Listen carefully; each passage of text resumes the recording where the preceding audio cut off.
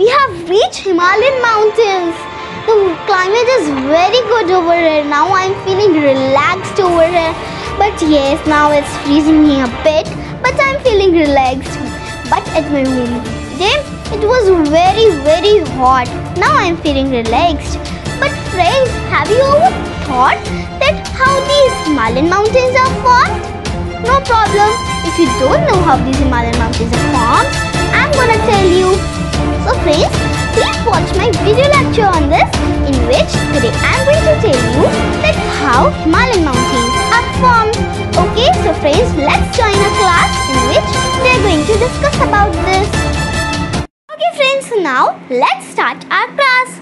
So friends, see, our today's topic is that how Himalayas are formed. But before getting into our today's topic, I would like to tell you one thing, that there are some theories which are very important to know. So friends, our first theory is Continental Drift Theory. Okay, so see, do you know that who had invented this theory?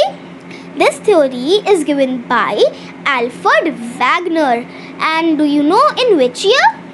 In 1912. Alfred Wegener has given this theory in 1912, and Alfred Wegener was a German meteorologist. Okay friends, so now see that this theory, Continental Drift Theory, is based on what? Don't know? No problem, I'm gonna tell you. Okay friends, so this theory, Continental Drift Theory, is based on another theory which is tectonic plates theory. Okay friends, so friends, now do you know that this theory, Continental Drift Theory, is about what? So this theory, Continental Drift Theory, is about present division of continents and oceans. Alright friends? Okay friends, so now as I told you that this theory, Continental Drift Theory, is based on a theory, tectonic plates theory. Okay friends, so now first of all, let's understand the theory of tectonic plates firstly. Okay? Okay friends, so now as we all know that our earth consists of three layers: crust, mantle and core. Crust at the top, mantle at the between and core at the last. Okay friends, so now see, according to this theory, tectonic plates theory, crust is divided into 7 major plates and some minor plates, just like Indo-Australian plate, African plate and other. But friends, now here is a question for you, that do you know that India was located on which plate?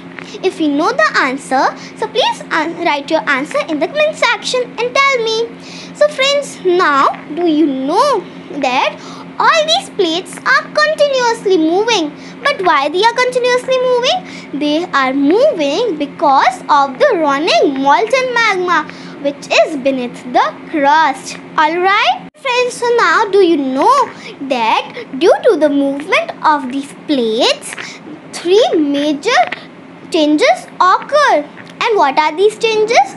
First is folding, second is faulting, and third is earthquake and volcanic eruption. Alright friends, so now I'm going to tell you that what is folding. So friends, see, when two plates come closer to each other, it leads to folding.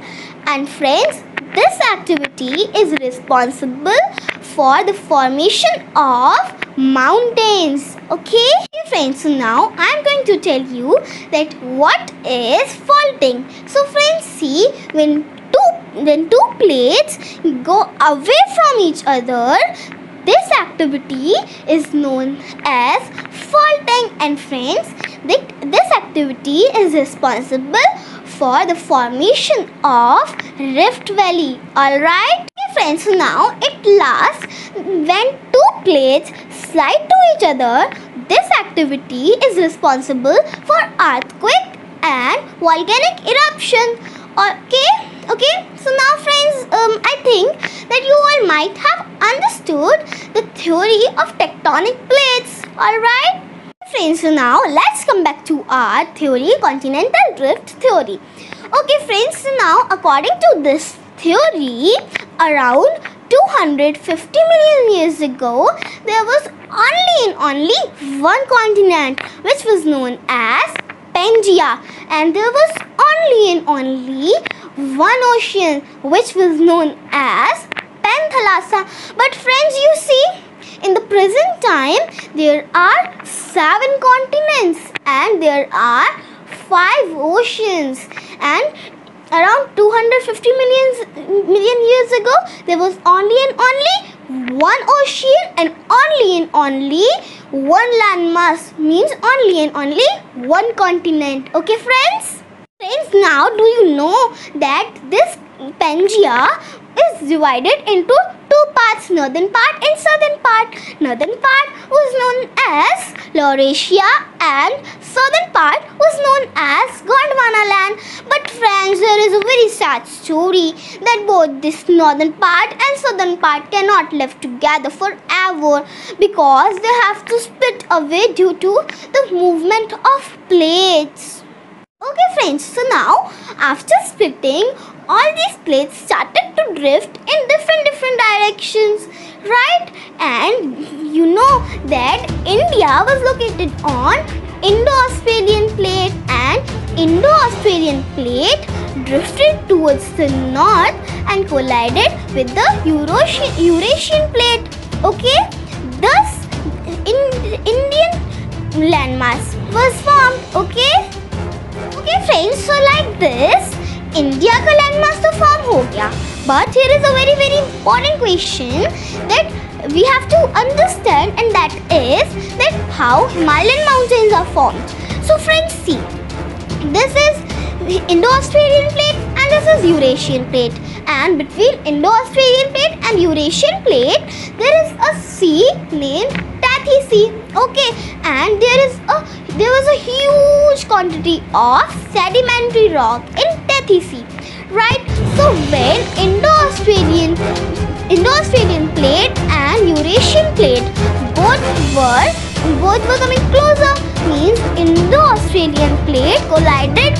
So then sedimentary rocks compressed and uplifted, right? And this formed a mountain system, right? And this mountain system is known as Himalayan mountains. Alright? Friends, so like this, finally we have understood that how Himalayan mountains are formed, right? So now I hope that you all have understood our today's topic, that how Himalayan mountains are formed. And in case of any query, you can ask your query in the comment section, and I'm making you sure that I will answer each and every query of yours. And yes, in my next video lecture we'll meet with a new concept. Till then, bye bye.